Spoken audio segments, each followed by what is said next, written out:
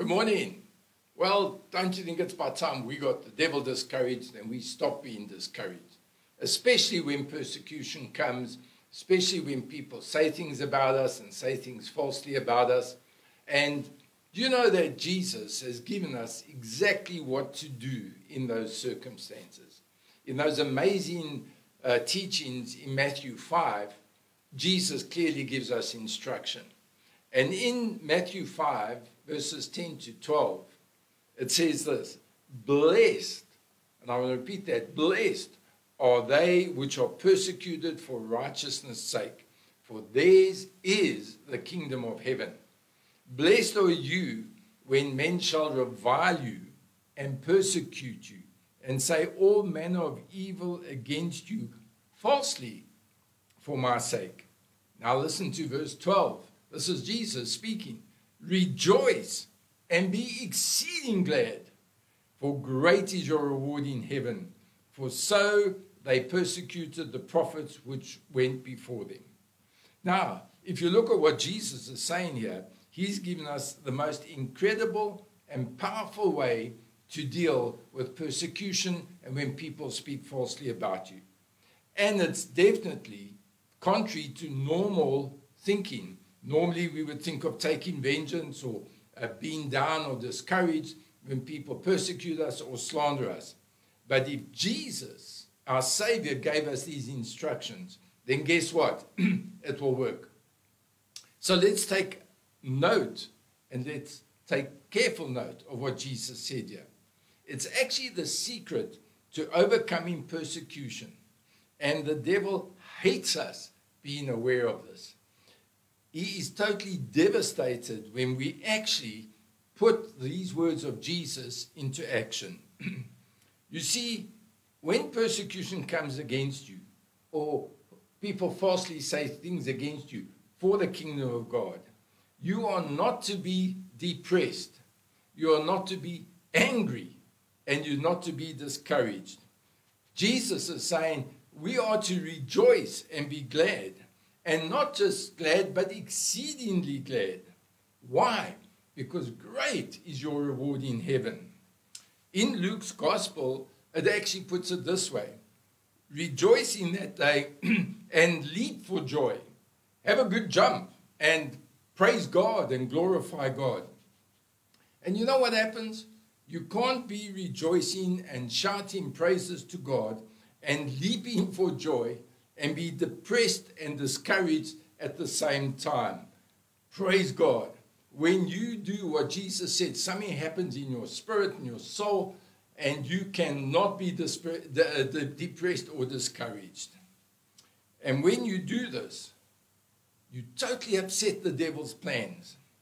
He thinks that persecution, and when people say things against you falsely, and man, as Christians, we experience that. So often we say, oh, you're supposed to be a Christian, or things get thrown at us. The devil wants us to get discouraged. The devil wants us to feel depressed or unworthy and stop us from enjoying our full life and purpose in Christ Jesus and fulfilling our calling and purpose. But if you do and you believe what Jesus said and rejoice and shout out, praise God, I'm blessed. Why don't you just do that now, wherever you are? Just say, praise God, I'm blessed, no matter what is coming up against you, no matter what the devil is throwing at you. You know, persecution comes in different forms. It can be doubt, it can be fear, it can be sickness, it can be all sorts of things. Just praise God that you are blessed and that you have the victory and that you're an overcomer. You see, then you will be blessed, because that's what Jesus said. And your focus is on your great reward in heaven and not what's happening on earth. Your reward in Christ, but in heaven, great is going to be your reward. And you know what? The devil is going to be the one who is totally discouraged. You see, the devil sends persecution to us to stop us from fulfilling God's purpose and discourage us and making us feel down and ask questions and wonder why, and then our mind runs wild. But he does not send it to think that we're going to take it as a blessing and praise God for it and rejoice and actually leap for joy, have a jump for joy. And you know what? I've done that. I've done it often, where you run and you jump even though you don't feel like it, and you praise God and you praise Him and you bless Him, and you'll just see how good you'll feel. And you know what? That totally frustrates the devil. It upsets his apple cart totally, and he's frustrated, and he's the one who will end up being discouraged. So I want to encourage you right now. Won't you declare this with me? What Jesus told us in Matthew 5. And you can say it after me or listen to it and just say it with me. I rejoice and am exceedingly glad when I'm persecuted for righteousness' sake.